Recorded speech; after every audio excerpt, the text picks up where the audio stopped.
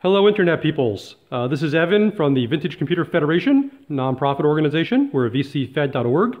And here in the video you see a Univac 1219B mainframe, circa 1965. Came off, well, it would have been on a US Navy battleship to control radar and missile systems. We have basically the only known one in private hands. We got it 2010, and today for the first time, 2016, we're going to actually try to power up one of the sections. We're not powering up the actual computer just yet.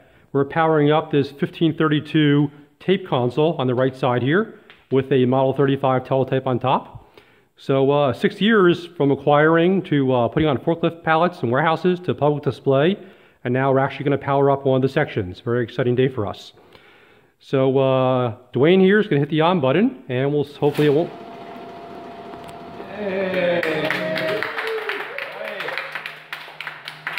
Yeah, so I want to emphasize for Internet people, we did not just turn this on and see what happened. We spent a long time taking out the power supply, testing it, modifying it to be present standards, etc. And now we're in business. So we're going to load some paper tape, Dwayne.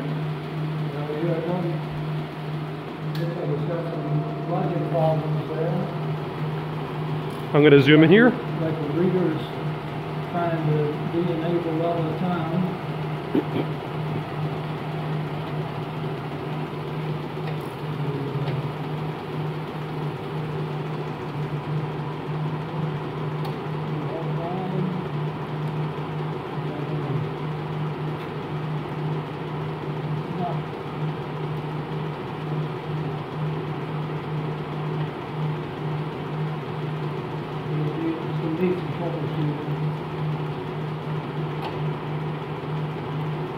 The suspense is killing me.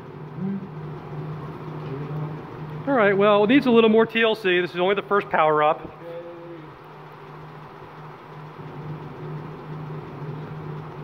Okay, well, this is part one of the video. We'll do part two another time. So Internet people, have a good night, and remember to visit VCFed, Vintage Computer Federation, vcfed.org. Over and out.